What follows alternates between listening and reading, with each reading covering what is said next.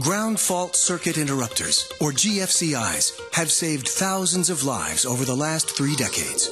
Found mostly in areas where electrical products might come in contact with water, such as bathrooms, kitchens, and outdoors, a GFCI is a special type of outlet designed to cut off power before a deadly electrical shock can occur.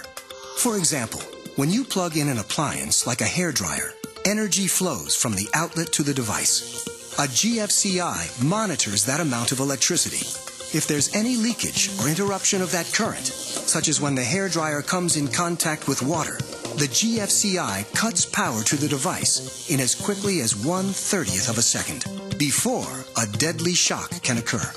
GFCIs should be tested once a month to make sure they're working properly.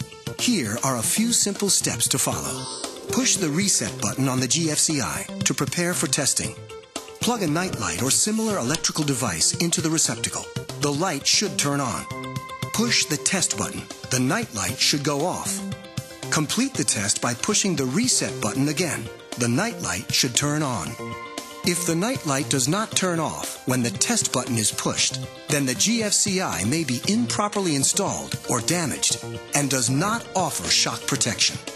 Contact a licensed electrician to check the GFCI and correct the problem.